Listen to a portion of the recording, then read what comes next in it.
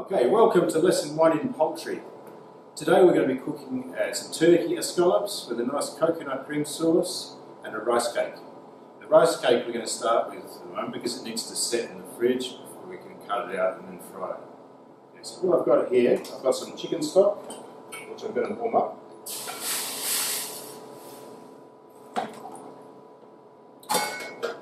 To this I'm going to add some soy sauce, a touch of oil, some seasoning, some salt and some pepper. Okay. When this comes to a boil, I'm going to thicken it with corn flour. You would have used corn flour before. Again, similar to arrowroot, what we're going to do is we're going to dilute some corn flour in a little cold water and then we're going to add it to the hot liquid as it's boiling.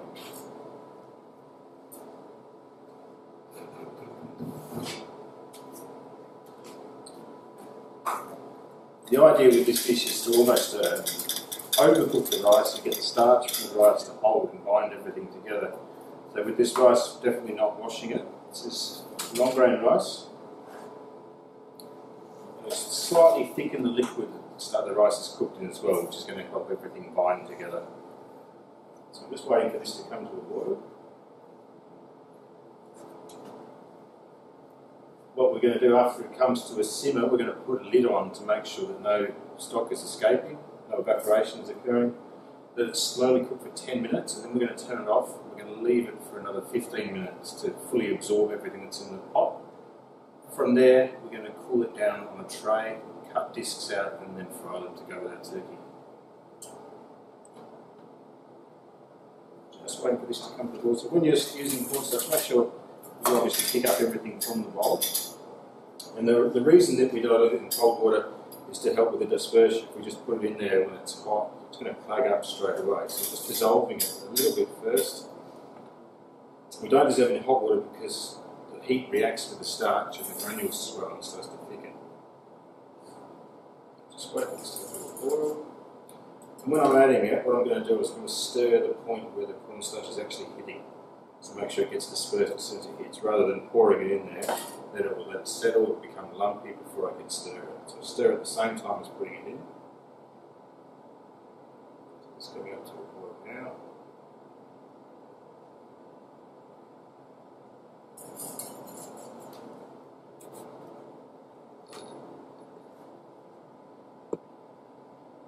It's boiling now, so I'm going to start to add in the cornstarch. I'm just stirring it where it hits.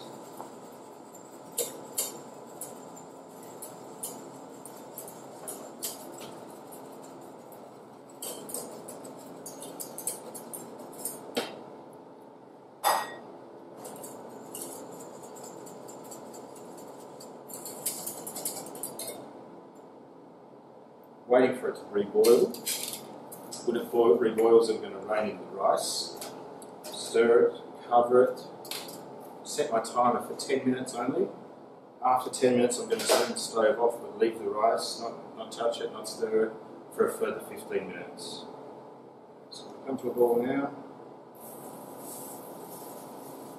Stir in the rice. The liquid's quite thick now, which is going to help everything hold together for the rice cake.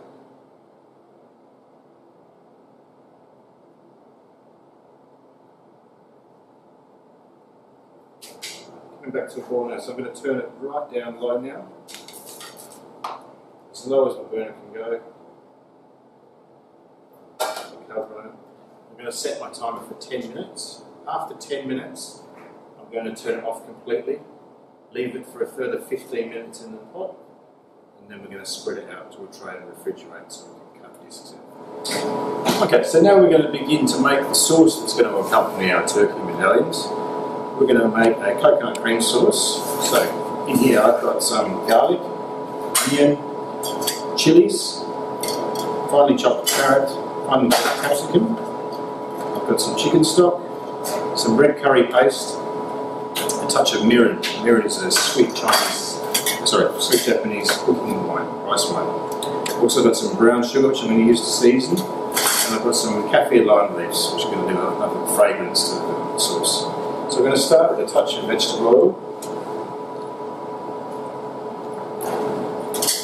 add in here some onion, carrot,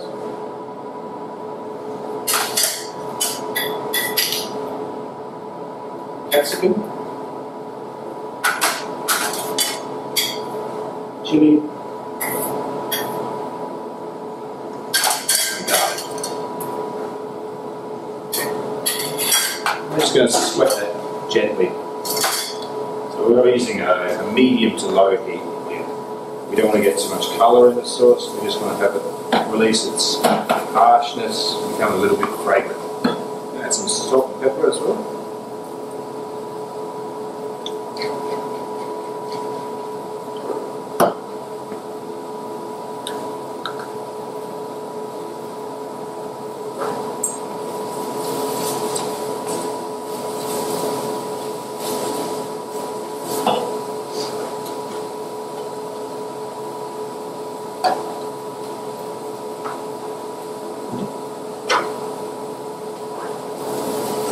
Just gently cooking there, no colour, pretty low temperature. After about 2 or 3 minutes cooking like this, we're going to add in the red curry paste. Red curry paste's very strong. Usually when we're using it, we like to give it a little bit of time in the pan roasting, just to rehydrate a little bit, get the flavours nice and fresh. So pop that in now.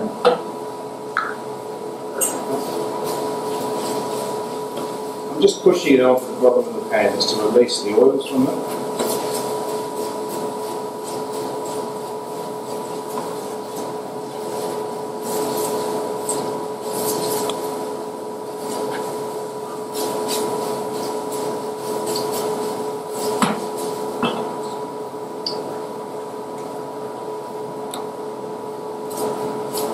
After a minute or two, when the curry paste is quite fragrant, you can start to really smell it. I'm going to add in the mirin. Just cook off the alcohol.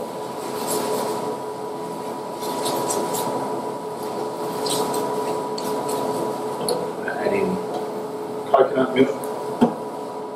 Sorry, coconut cream.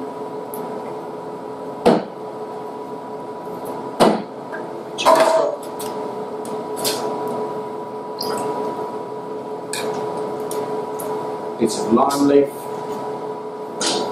a little pinch of brown sugar. With the lime leaf, I just like to give these a little bit, just to help to release their flavours. We're going to take it out anyway, so it's just staying there for an infusion, really.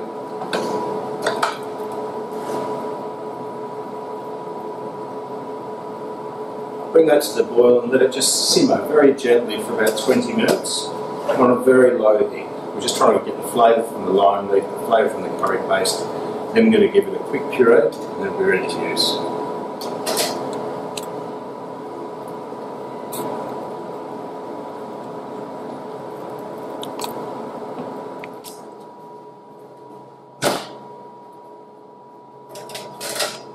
Okay, so you can see our rice. We cooked it for 10 minutes simmering. Then I turned it off and left it covered completely.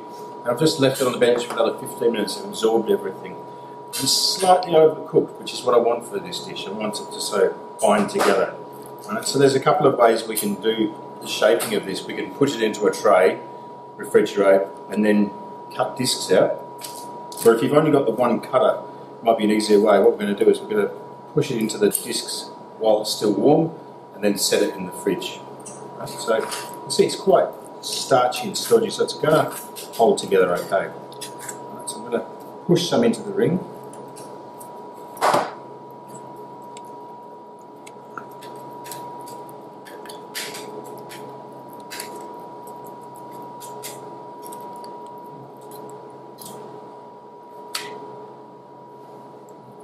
What I'm going to do is I'm going to refrigerate this, let this firm up, and then I'm going to fry it on both sides.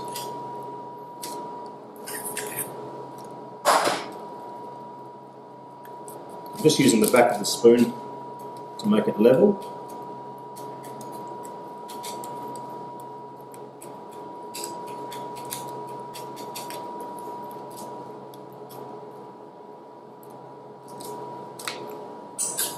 1 more of this.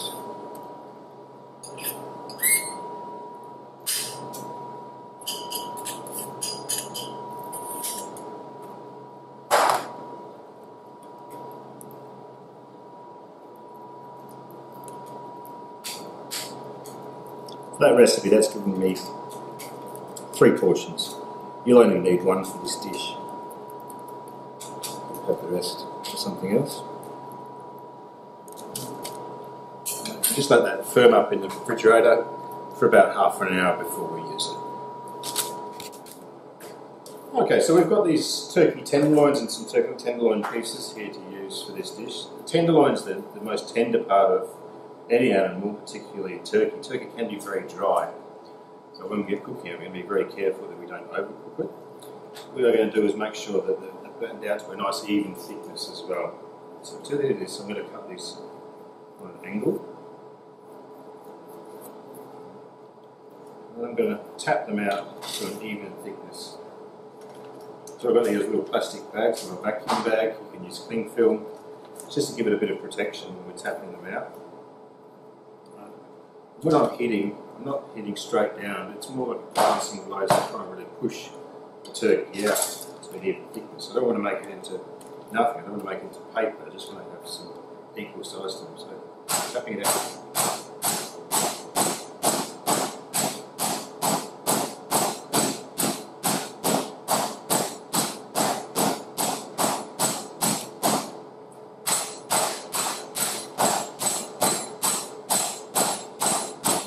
Plastic just helps the flesh not tearing when we're hitting it. If it hits straight down, it just thins out in one area, whereas this marketing technique still makes it very thin, but quite even and spreads it.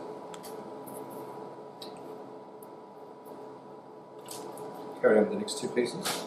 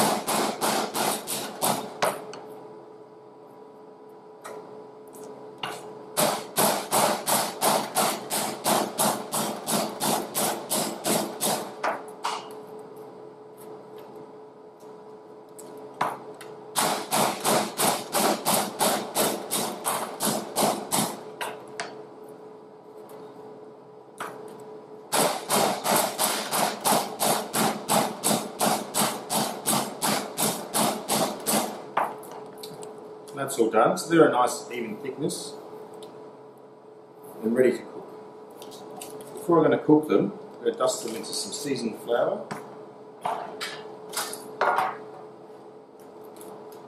What I've got here, I've got some plain flour, season that with some salt and pepper.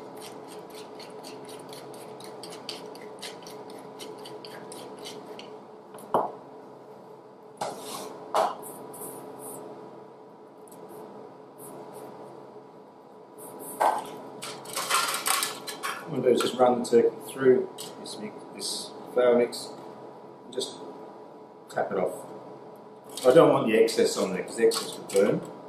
Just want to give it a little extra coating on the medallions when I fry them, just to protect them and keep them moist. Turkey can be very dry if overcooked.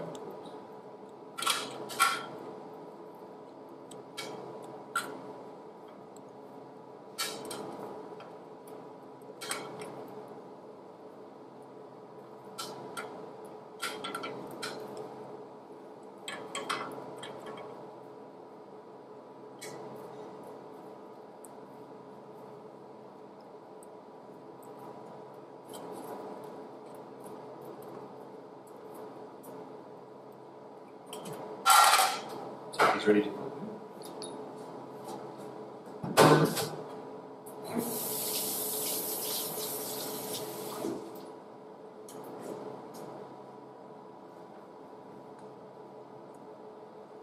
so I've got my frying pan nice and hot here. Because I've got a large one, I'm going to do the turkey and the rice cake at the same time. I'm just waiting for the heat to get in this. When we're frying things, we need the heat to be there straight away so it develops a barrier, it stops the food sticking to the pan. This one I'm going to use oil to start with. You can see it's quite hot there. I'll lower in very carefully the rice cake. Much more oil. And I'm going to start to very quickly fry the turkey medallions.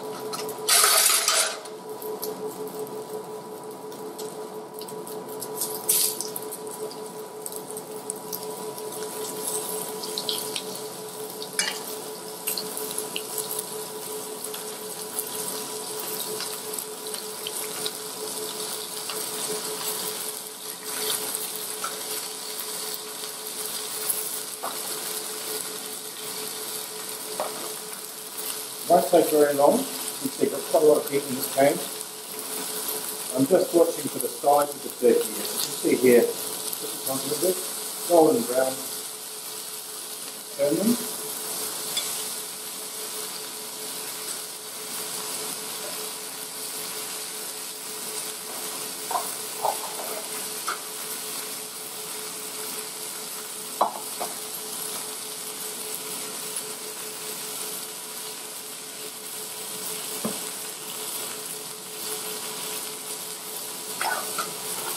A little bit of butter in the pan with the turkey now, it's going to turn.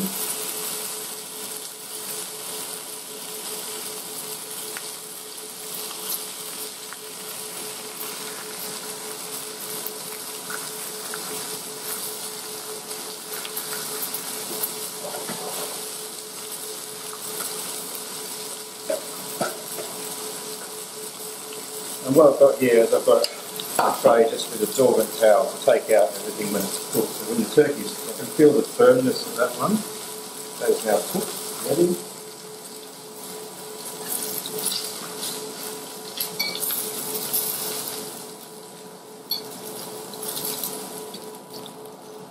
Finally, we'll take out the rice cake.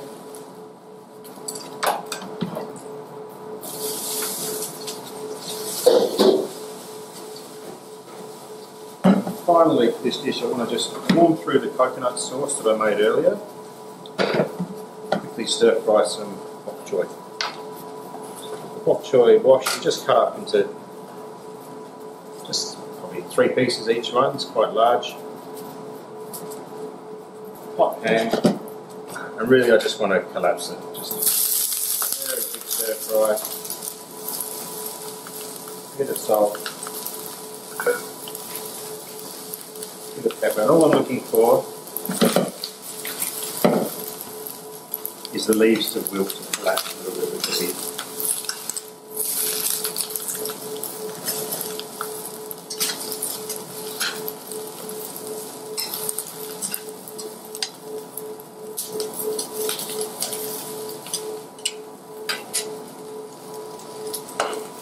And they can just go onto the absorbent towel before I plate up. Just helps to take any excess oil off the edge of plating up. My sauce is really good as well. So to plate this dish, I'm going to put the rice cake in the centre.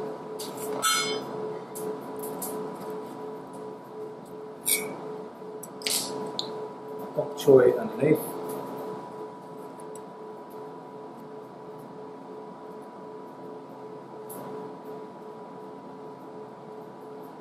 I'm just going to arrange the turkey on top of the bok choy.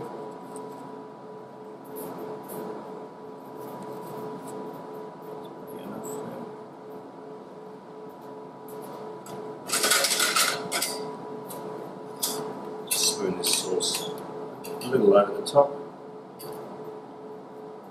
a little around the plate.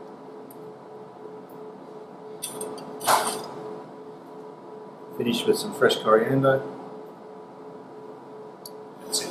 Turkey medallions with the rice cake, sauteed bok choy and a coconut sauce.